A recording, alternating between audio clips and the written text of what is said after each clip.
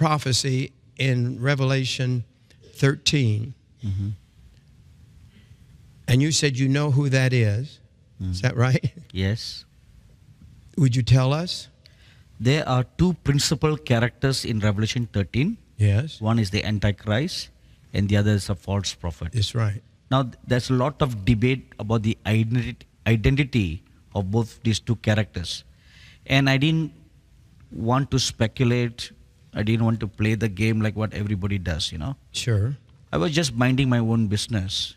And a few years ago, I think about 4 years ago, I was in a conference in Sydney, Australia. And one afternoon, as I was waiting on God, the Lord Jesus appeared to me and he spoke about the false prophet who's mentioned in Revelation chapter 13. Yes. And then very simply and very clearly he said, the present Pope Francis is the prophesied false prophet. And then he went on explaining to me the many things about the false prophet, what the false prophet will do. And then later on, I did some research and I found that whatever the Lord Jesus told me was what exactly Pope Francis has already begun to do. And the amazing thing was, on June the 8th, 2014, we were holding a conference in Jerusalem. We do a conference every year in Jerusalem called Open Heavens Prophetic Conference. And on that particular date, the Pope Francis had invited the President of Israel, Shimon Peres, and the President of the Palestinians, Mahmoud Abbas, for a prayer meeting in the Vatican.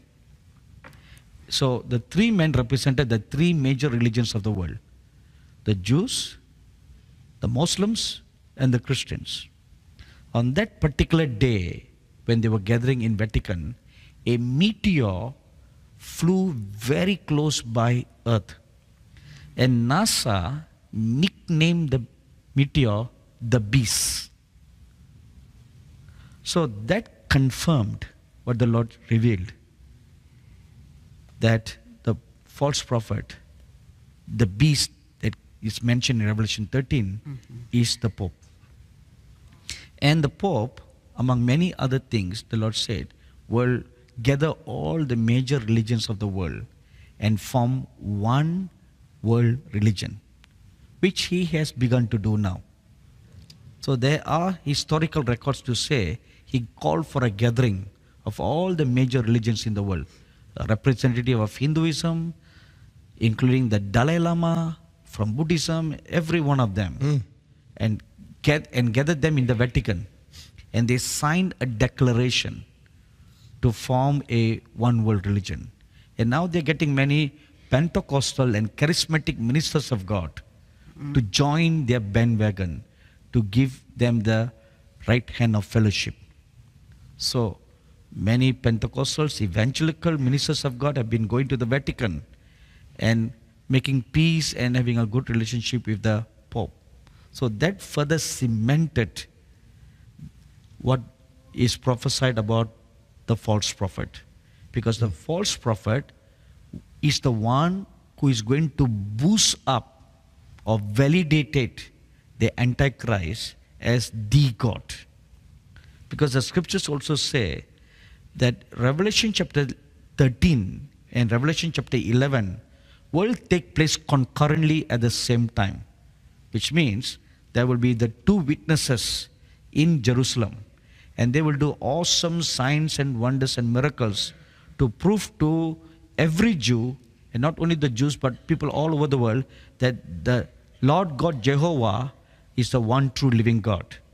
And then you have the false prophet who will counter the two witnesses by duplicating similar miracles.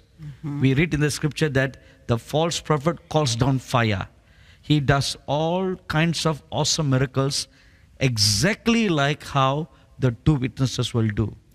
So a bystander looking at these two works will be forced to question, like how it took place in the days of Moses in Pharaoh's court. Who is the true man of God? When when Moses threw down his rod, it became a serpent. And the magicians duplicated that miracle. Exactly the same. So Pharaoh and everybody in his court, who for a moment believed that Moses' God was a true God, were now questioning, if the magicians can also turn their rod into a serpent, then which God is the real God? History will be repeated again. The same dilemma will be faced by everybody when the two witnesses and the false prophet will be doing similar miracles.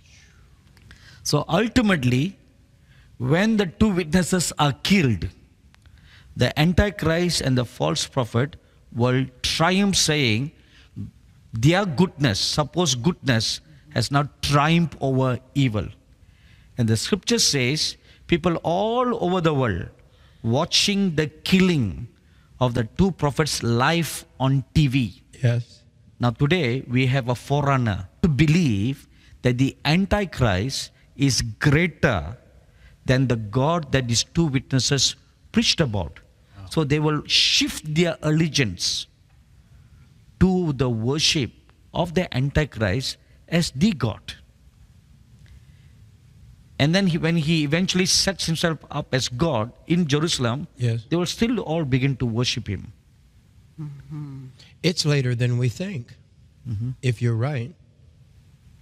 What do you think? Very soon. Very soon. Yes, Suddenly, suddenly. I am so concerned.